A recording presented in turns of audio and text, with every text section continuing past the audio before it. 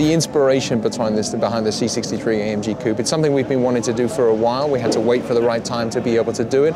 C-Class for us is a great platform. The sedan's been very successful. Now to add a sibling, a coupe sibling to the sedan seemed like a great sense for us. And we wanted to make sure that we did it right. We didn't compromise interior space or interior room too much. And we wanted a silhouette which is very, very attractive and is going to be very appealing, and therefore hopefully entices people to go to their dealerships and take a look at the C63 Coupe. Thanks for the question, Wade. Yes, we have an aluminum hood on the C63 AMG Coupe, and we're making more and more extensive use of aluminum throughout the platform of not just the C-Class, but the E-Class and the CLS. Additionally, not just the hood, but some of the doors, the fenders on many of our models. Doors on this car, for example, are aluminum to save weight. But when you move deeper inside the car and you look at the platform, even though we're using ultra high strength steel, the different stamping processes that we use and the construction of the platform maintains the absolute strength, sometimes increases the strength of the platform, but enables us to save weight. So mostly the use of aluminum is for us an intelligent and a logical way to be able to save weight, and you'll see that more and more on the cars as we continue to move through the life cycle and introduce and launch new models.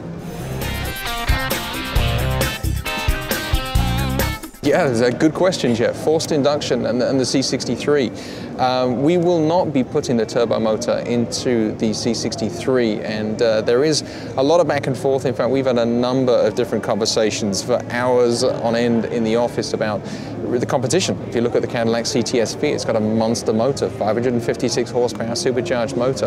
And it's really it's still down to debate exactly which segment that belongs in. It kind of straddles the C63 and the E63 segments for us in both price and performance. But for us, the 6.3 litre naturally aspirated V8 that was designed, developed 100% by AMG is the natural fit with the C63. 465 pound-feet of torque, still monster amounts of torque for a frame this small.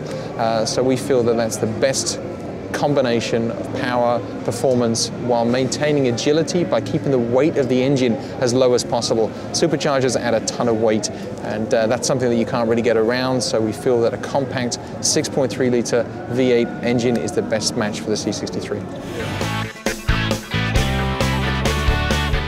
Yes, Thomas, I'm happy to tell you that the AMG development package will be available on the C63 AMG Coupe as it is on the C63 AMG sedan. The contents of this package are essentially mechanical. There's forged connecting rods, there's forged pistons, lowering the reciprocating mass of the engine, therefore increasing responsiveness. It actually gives us 30 more horsepower as well.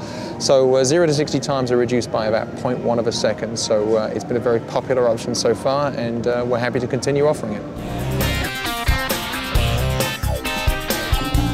Thanks for the question, Joey. Yes, there will be an option to get a matte paint finish for the C63 Coupe and sedan for the model year 12. We'll have a couple of different finishes. Actually, one thing that is a little bit unusual, but is going to be very cool. So I can't tell you more details about that right now, but you'll be able to find out more about that in the next couple of months. And these cars will be arriving at dealerships in September of 2011.